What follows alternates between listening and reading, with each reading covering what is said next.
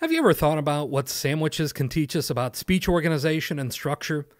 If your mind works like mine, then the answer may be yes. In case it doesn't, though, let me explain.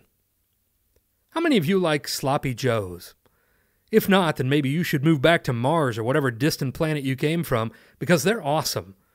I love how the meat, sauce, onions, and other ingredients all mix together so much that you can't tell where the meat ends and the sauce begins. If you're really lucky, it might even seep into the bread so that you have to eat it with a fork.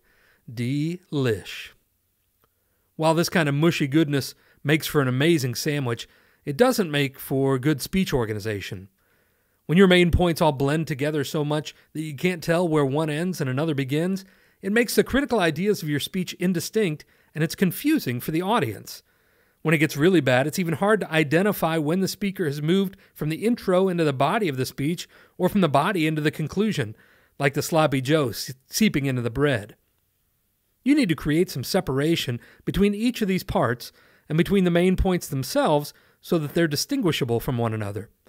In sandwich parlance, your speech organization should be less like a sloppy joe and more like a BLT.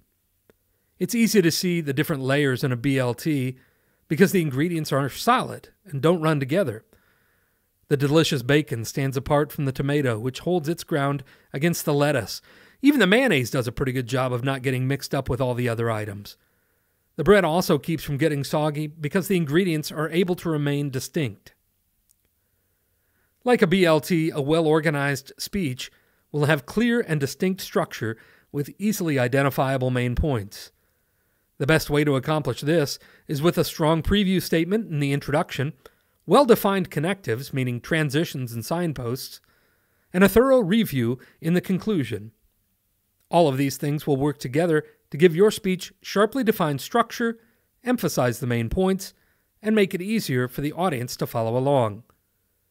So as you prepare your next speech, remember, sloppy joes are good for eating, but not ideal for public speaking. Order up a nice BLT instead.